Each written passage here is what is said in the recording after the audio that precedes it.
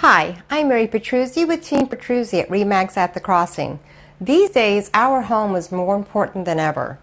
A lot of us are working from home, kids are learning remotely, and the way that we use our indoor and outdoor spaces have changed. That's why I am very excited to bring you a series of tips and ideas to increase the value of your home on any budget.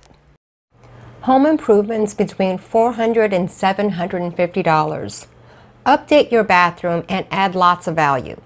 The two rooms that gain the most value from small renovation are the kitchen and bathroom.